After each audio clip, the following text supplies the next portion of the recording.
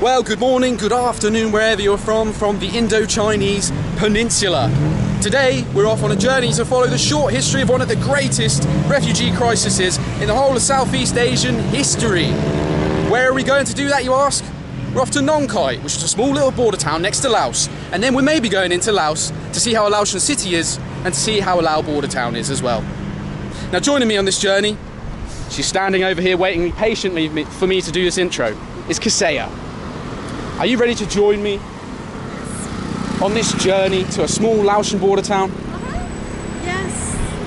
Let's do it. First, we got to go get a train. It's 8 hours, and yeah, join us. Let's go.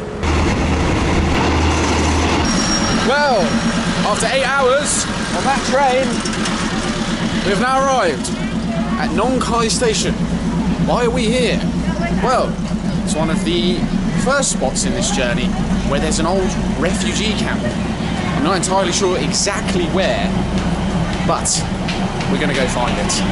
So, let's go find it in a minute. But first, we need to get a hotel.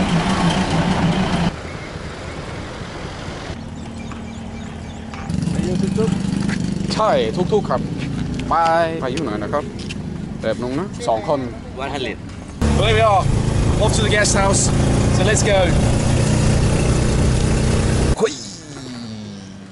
เธอไม่ใช่คนไทยครับ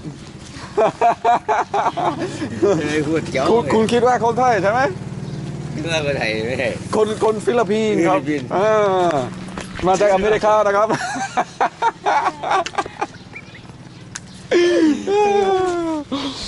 พูดไทยนึกว่าคนไทยใช่ครับคิดว่าเธอสอนผมภาษาไทยใช่ไหมคิดว่าคนนี้สอนคนนี้เดี๋ยวผมสอนเธอภาษาไทยครับมันตลกใช่ไหมครับตลกเรื่องเกี่ยวกับประวัติศาสตร์ไทยและประวัติศาสตร์ลาวและมีบางสิ่งใส่กระเป๋า This is the only thing I have is the direction. I think the better person than you can give you the information maybe it should be my boss. There is an old refugee camp. It becomes a technical college. Yep. Okay. If you go and visit that, you will find it there. The technical college? In the technical college. I was living next town, 45 kilometers from here. I remember it was dark about 8 o'clock in the evening. There was people look like us, completely look like us, but they were completely wet from tip to toe. They quickly gave everything to them, hide them away, and by the time I woke up, because I have to wake up at 5 o'clock in the morning to do my show in the morning, they all gone.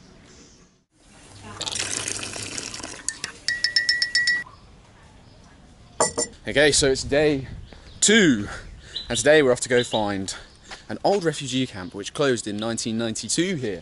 But right here, last night the lady was telling me this used to be an old pillbox. This place was the bunker where the Thai soldiers would shoot across at the communist forces trying to kill their own people fleeing the country. 30, 40, 50 years ago, many people would have tried to swim across this river or get boats and things like that, and many wouldn't have survived. That's 78 persons, and only how many came here? 11 out of 78. They would have gone down the river, maybe drowned or something like that, been shot by their own people. And yeah, well, many made it safely too. And that's where we're going to go today. You ready to go see the old remnants of an interesting past? Yeah. Are you shy again today? No, I just can't see because of the sun.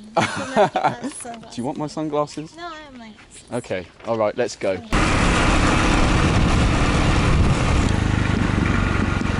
เที่ยวไหนไปเที่ยวไหน ไปเที่ยวประเทศลาววันนี้ครับ At the side of the road in Thailand, you can pick up these things for 20 baht. They're supposed to give you good luck for the road, and many Thai people will bless them when they're on long journeys, and they'll put them in their cars.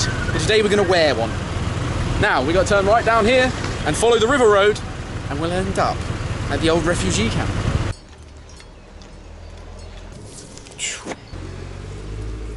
There we go. So we've made it to the old Nong Khai refugee camp. Now this place once housed 24,000 refugees in these grounds, and now it's a technical college.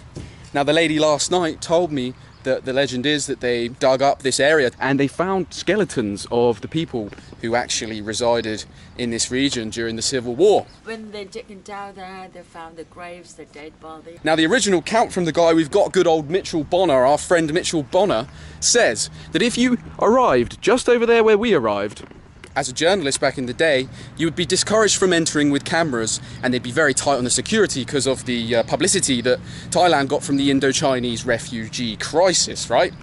We arrived over there, I asked him if it was the old refugee camp. He said, yes.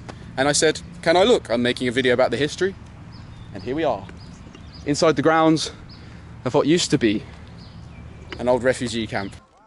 After exploring the wonders of Nong Khai, there was one more thing I hadn't initially planned to see before crossing the border to Laos. A sculpture park. But why did it make the cut all of a sudden? Well, this was built by a Thai Lao man named Bun Lua Sulilap, who, after starting the original project, Buddha Park in Laos, had to flee to Thailand when the communists in Laos eventually won. Here in Nong Khai, he continued this project and built hundreds of sculptures and a temple all themed on Hindu and Buddhist religions, taking some influence from Islam, using dome-like shapes for the temple, but a Hindu and Buddhist interior. Now here's the fun part. There's also an interesting myth and legend that says Bun Lua actually carved a curse into one of the great sculptures seen when entering the park, damning a policeman who investigated him, asking him why he was in Thailand. So, if this war had never happened, this crisis had never happened, he wouldn't have built this park in Thailand and it wouldn't stand here today, which is quite an amazing part of history. Just the fact that something like this just collided together and caused a sculpture park to be erected in Nong Khai. Anyway, Bun Lua died here in 1996 and was laid to rest inside the grounds, mummified on the 3rd floor of his Islamic, Hindu, Buddhist-inspired temple. Now, after seeing all the wondrous 7-story sculptures that the sculpture park had to offer, and maybe cursing the next life with a little bit of bad luck. You just said that in a place of worship. We'd seen all that Nong Khai had to offer, and it was time to head over to Laos to finish up the journey. Well, we went in the temple, and I've been reincarnated as Elton John. We're going to get our bags, and we're going to go. And then... and then we're going to go across the border. And we're going to have to make 2 trips. So be back in a jiffy and see you at the Lao border, my friend. Alright, so we've got to cross the border up here, and there should be a bus.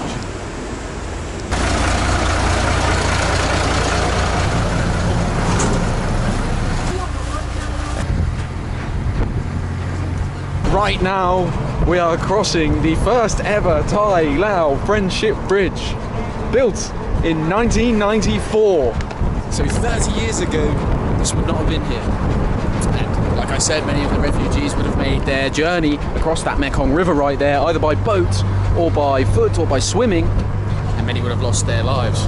Today we're making a much easier journey across the newly built bridge. Here we go, last Thai flag. Now we're onto the Lao side. Here's the Lao flag.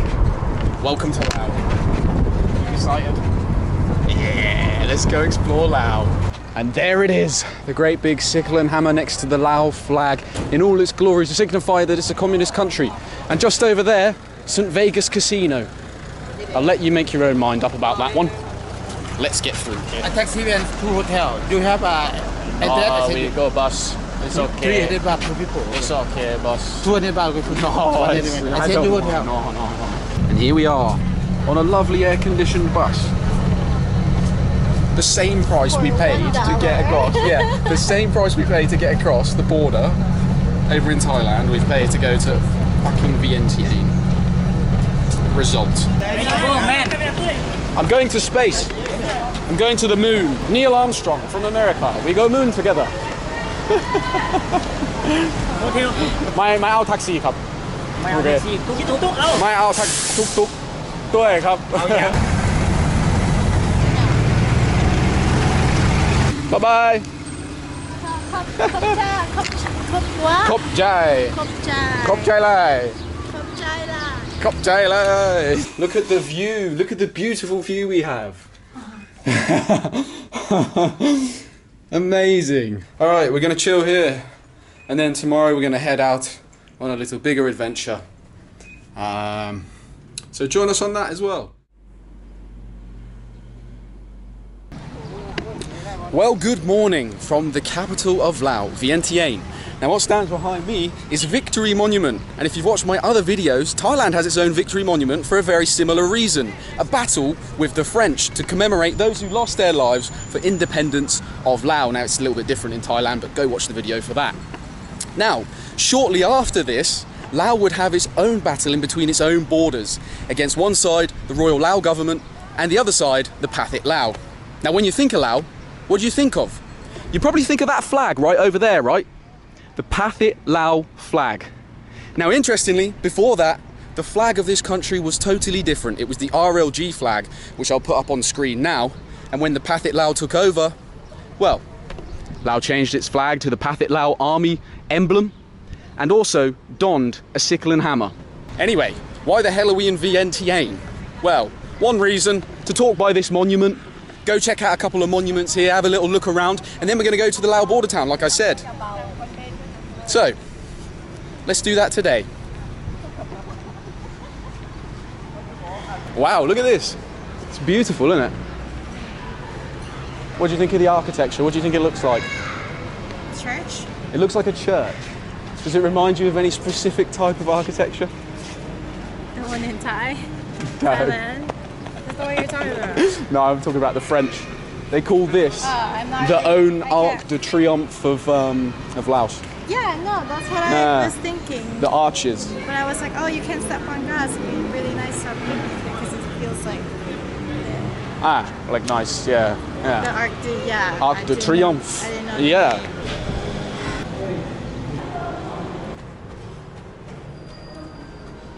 Welcome to the exit. Bye-bye. An eye for an eye makes the whole world blind. You know Gandhi, the popular Lao man. I didn't know he was Lao. No. No. I'm joking, he's Indian. Oh my god, if you're Indian, I'm so sorry.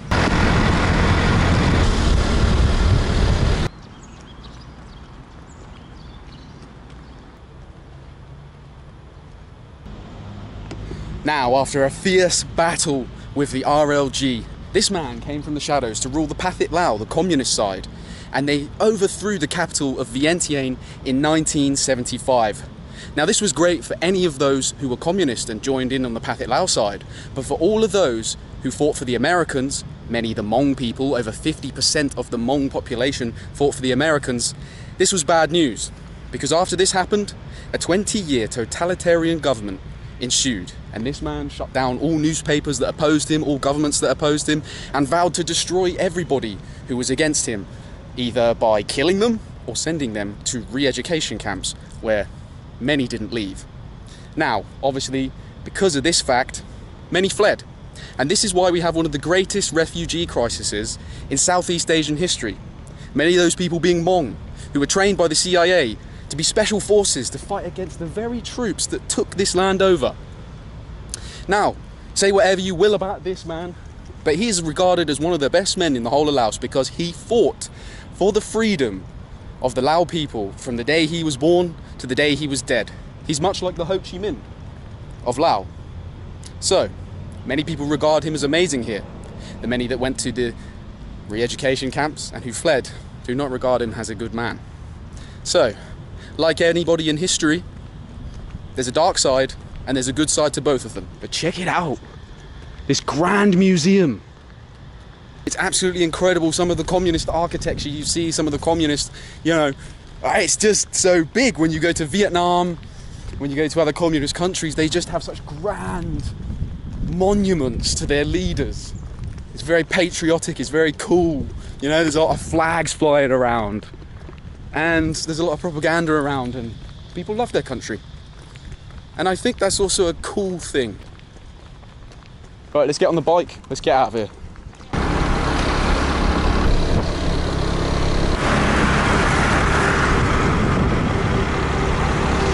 Okay, so we've been invited for beer At Lao State Fuel อันนี้ ออฟฟิศ ของคุณ ส่วนตัวออฟฟิศส่วนตัว ส่วนตัว กลับนี่เลย So if you're the boss here in Lao, you get to drink beer with foreigners who come to the wonderful Lao State Fuel. The perks of being the boss here in Lao. Choi, man. My choi. Okay. I open door. But brother. Wow. อยู่ไทยกินเบียร์ขับรถไม่ได้ เมืองไทยเมืองลาวกินแต่ขับรถต้องรับผิดชอบตัวเองให้ได้นะบอกให้เมาไม่เอาเมา Cheers ในภาษาอังกฤษในภาษาลาวพูดว่าอย่างไรครับภาษาแล้วก็ว่าตำยกแบบว่าเสียภาษาลาวก็ตำยกหรือว่าเสือดึงภาษาลาวอุดมสมบูรณ์ยาดมหอมนี่ก็ได้ยาดมภาษาไทยภาษาลาวว่ายาดมยาดมแล้วทำให้เมายาดมแล้วโอ้สบายใจยาดมเจ้า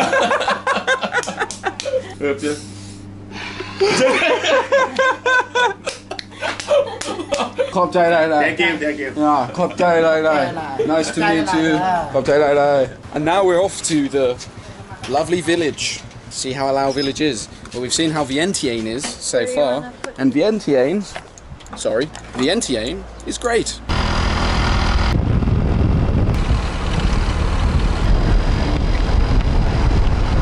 Alright, so my iPhone's unavailable for 5 minutes, so we're having a forced rest under the tree. And we're going to head that way, or that way. I'm not sure which yet. Are you enjoying your lovely ride on the back of the motorbike? That means no. She's been complaining. No. For a couple of miles. Look, I've turned into a Korean lady.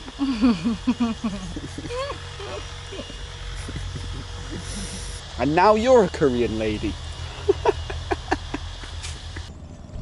Okay, so we made it to the Lao border town now. When I say there really is nothing there, there really is nothing there. There's just kind of shops to fix your motorcycle, things like that. I'll show you on the way up, on the way back.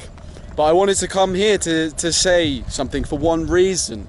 Because now we're on the other side of the Mekong River. That's where we were just a couple days ago over in Nong Khai. You can see the snake, the massive Buddha we all saw, and all the dancing we did over there. Now, if you remember, just over there was our hotel, and that was one of the pillboxes. So, many of the refugees may have come to this exact location on the Mekong River to make their journey across into Nong Khai to safety. Now, I think that's about it for this video. There's a couple of places I do want to go to afterwards, and I may add them on the end. But I do have one special thing to do before we leave. What is that, you ask? We have to dip in the Mekong River from the other side, don't we? Let's do it.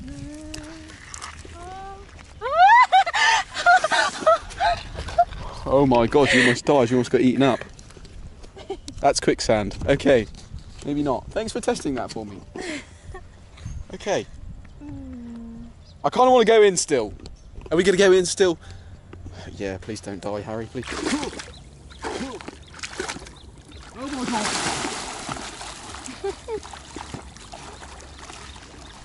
Harry?